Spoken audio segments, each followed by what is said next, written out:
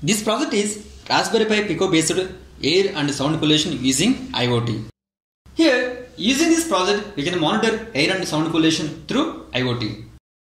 We can see here, this is PICO microcontroller and this is the daughter board of PICO. It has 12 volts, 5 volts and 3.3 volts power, and it has a all digital I/O pins available.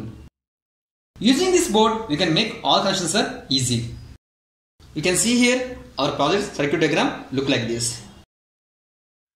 In this circuit diagram, we can see IoT module connected to 0 and 1 of GPIO pins.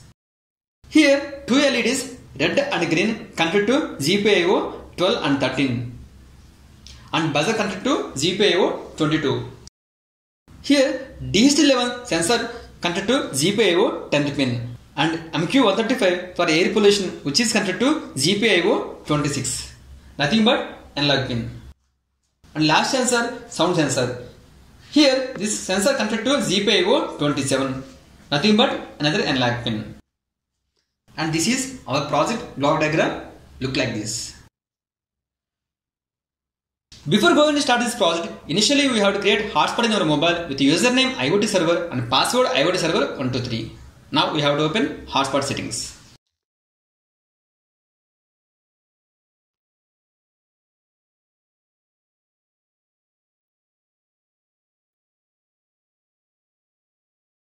We can see here network name IoT server and password IoT server 123. Save. Mobile should have internet through the SIM. Now power on this.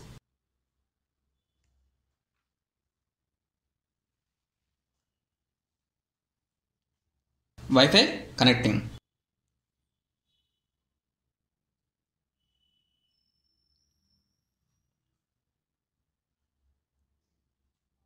Here we have three sensors.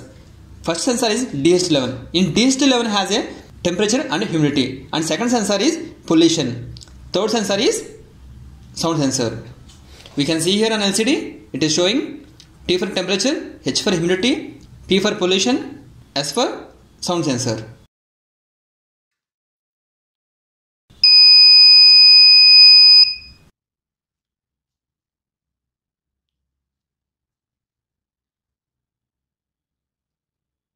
Here, whenever these all sensors in abnormal condition like temperature greater than 40 and humidity greater than 90 and air pollution greater than 160 and sound sensor greater than 35, then buzzer will on and those sensors data will upload into the cloud server. And also for every 1 minute, PICO sends all the sensors data in server. In this IoT server, we have to open using username and password. Here username is PICO8 and password is PICO8. Now we have to open IoT server.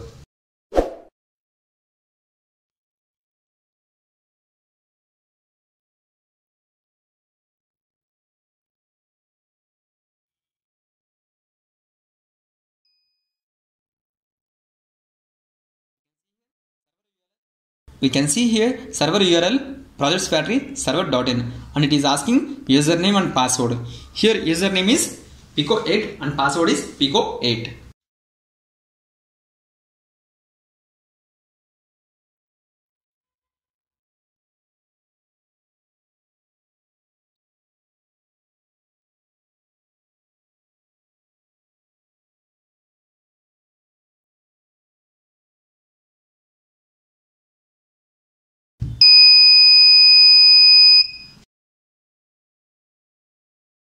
You can see here in LCD, U means data uploaded into the IoT server.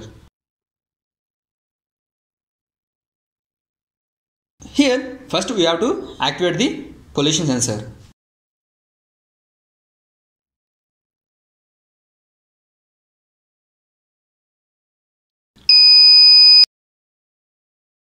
If this value greater than 160, then red LED on and buzzer on. In this data will upload into the IoT server.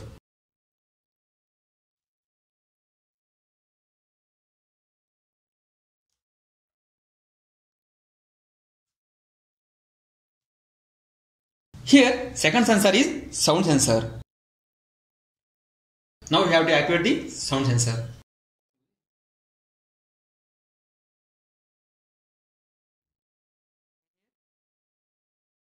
It is showing value 38, red LED on, and in this data will upload into the server. And the next sensor is DH11. First we have to activate the humidity.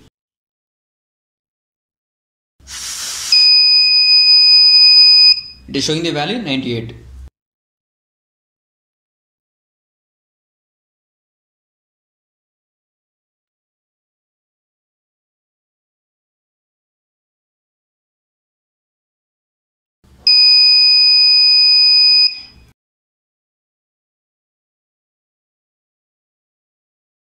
And in this DH11, next we have to activate the temperature.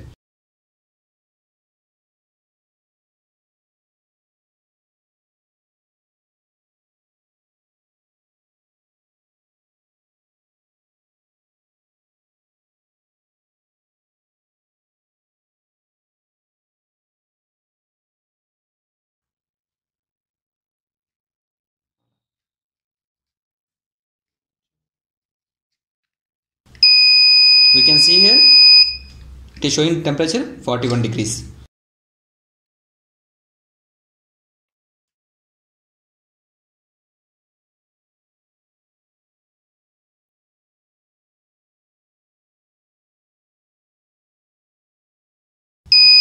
Now we have to open IoT server.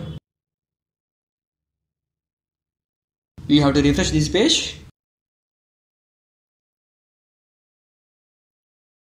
Here we can see it is showing temperature 41 degrees, humidity, air pollution and sound pollution with respect to date and time.